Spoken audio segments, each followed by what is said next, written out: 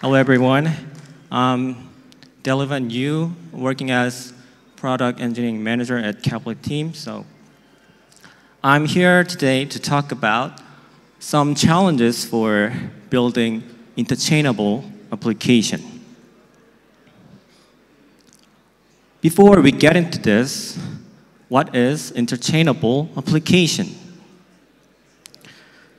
It is interchainable, interchain compatible and composable application. That means like you can use, you can support at least two chains, more than two chains in your application. So actually, Keplr was born to be interchainable application. It was started to support Cosmos Hub and Kava simultaneously at the same time. And now we support more than 50 chains, including EVM and Starknet. So we come this far. We have a lot of challenges to develop this interchainable application. The first is the managing chain info. We should have the RPC and REST endpoint URL, and we have to manage the chain ID for Cosmos SDK chain. So for Cosmos chain, the chain ID is follow the format of real chain ID dash version. For example, Cosmos Hub dash 4 is for Cosmos Hub, definitely. And crypto dash org dash chain dash mainnet dash 1. It's like so many dash, but it's the chain ID. And Bostrom, there's no version, thankfully, yeah. And Avmos have, there is a EVM chain ID in the Cosmos chain ID. So it's a very different format, but you just need to know the last dash n version exists for Cosmos SDK chain ID. So next is token info. The Cosmos chains have native token denomination. For example, mu osmo for osmosis, st mu atom from Stride, boot is from Bostrom. Yeah, there are a lot of denomination, but it's really differ from symbols that users are more familiar with. So you should know it, and symbol can change at any time. For example, UST, UST is from Terra, can change changed to USTC, right? So the symbols can change, you know that.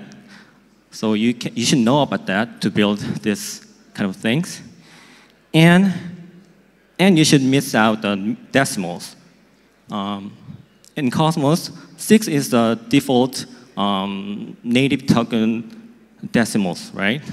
But unlike the Cosmos chains, bridged access from non-Cosmos chain might be not 6, maybe 18 or 9, whatever. So yeah, you should know that token. You should know that to how to manage this token info well. So yeah, that's the first challenge to build your interchain application.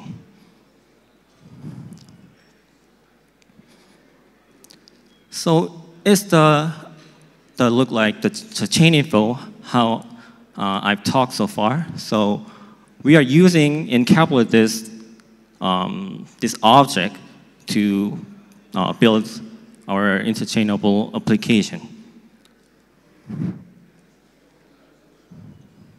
But there's recently we encountered new issue is on this challenge. How can I deal with these chains, these different chains in a one way? Cosmos only chains and EVM compatible Cosmos chains and EVM only chains and Ethereum auto chain, but not EVM compatible. The answer is make modular. So I just we put the chain info type, the little bit kind of adding the modular architecture to chain info.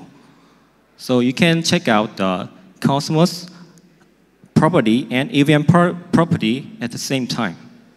So we can use this property to get the Cosmos balance and simultaneously getting the EVM balance to use this. So yeah, it's the very recent solution for building the modular client side and the client side modularization. And challenge 2 is getting data from Interchain. So there are endpoints on Cosmos chain. There are IPC chain endpoint and REST endpoints. But we prefer using the REST endpoint because it's more easy to use for developer and easy to debug. So I recommend to use REST endpoint. But most Cosmos chain API documentation is kind of incomplete. So I always dig into the query.proto file into the Cosmos SDK.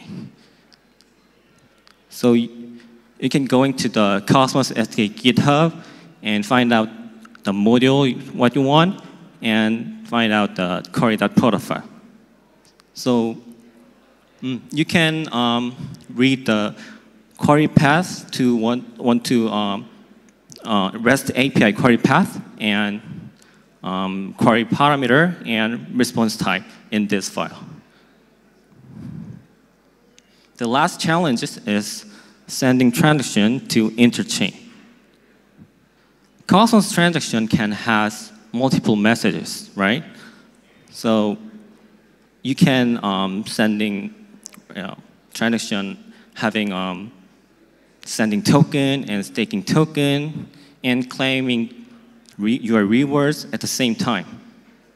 But you need to know that what message predefined.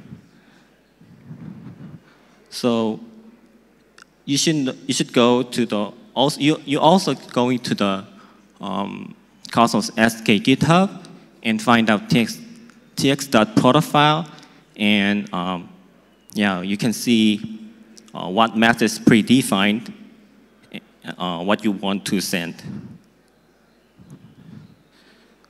And you should know too about the TX transaction serialization. There are 2 serialization methods on Cosmos. Amino, that object-oriented specification, and protobuf, that is more protobuffer with the extension of the interface support. So, but is it on Cosmos SDK? Protobuf is more toward the more supporting on the Cosmos SDK. So I recommend to use the protobuf to serialize transaction. Okay. Yeah. So in conclusion, is it good to build interchainable application? In my opinion, yeah, is it good for user experience? So it make supporting the more chains and make users focusing on what tokens they have and what they can do with the tokens. And in my opinion, that's why Keplr grows. But I think it's not good enough for developer experience. There are some challenges you should know. I've talked so far. But many tools and services are being created to help. Like for JavaScript developer, CosmJS is the best tool for building these issues I talked so far, the challenges. And Skip also is a good service for giving your application into the sending IBC token and swapping into your application. Yeah, so I hope you guys is very helpful for building your interchainable application, and Keplr will be more interchainable to support your application. Thank you.